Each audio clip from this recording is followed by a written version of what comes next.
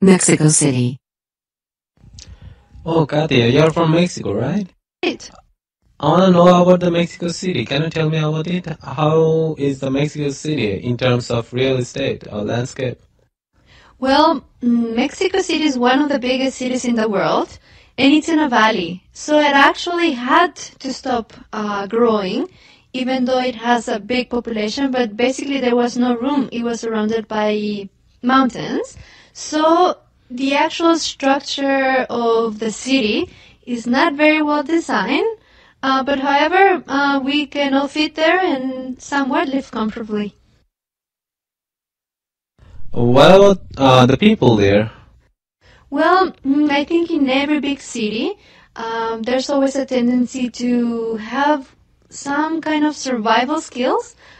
When there's a lot of people, you have to make sure you're the first one to get in the bus, the first one in line. So there's a little bit of that feeling.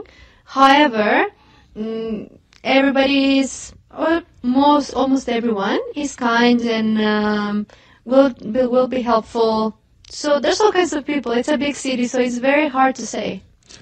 Oh, really? Tell me about the transportation system. Transportation system.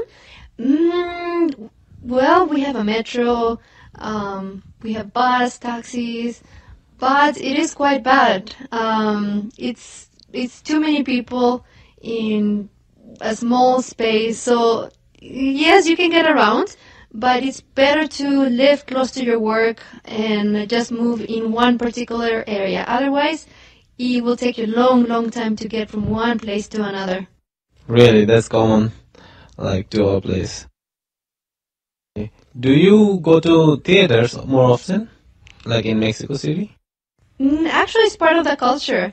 Almost every weekend, movie theater or a theater, you go to a theater to watch a show, so it's very common. That's part of the culture of the Mexicans in Mexico City. There's always things to see. And is there any difference between the food you eat in Mexico City, like commonly, and the food you eat outside the city? Well, definitely yes. Mexico City is so big, and the people that live in Mexico City came from the rural areas or other cities from Mexico City.